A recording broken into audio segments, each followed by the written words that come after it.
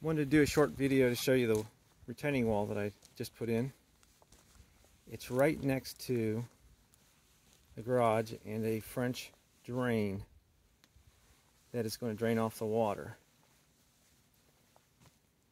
The idea is to keep the hill up there and the area down here clear and water off the garage.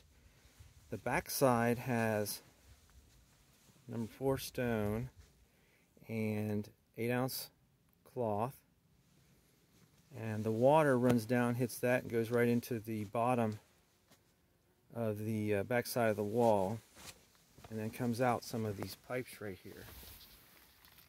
I put in some pipes every so often, and that keeps the pressure from on the back side of the wall. And then it bends around this way, and the French drain goes all the way to the edge of the drive.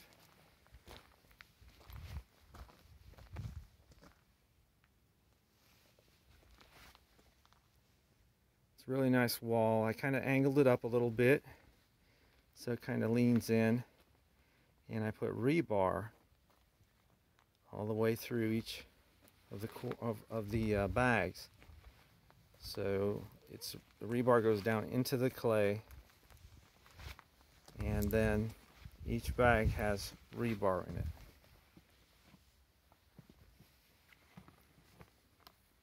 I wanted to dig that area out so that I had more space there, just in case needed to add on to the building. But it makes a really nice wall. It's very solid.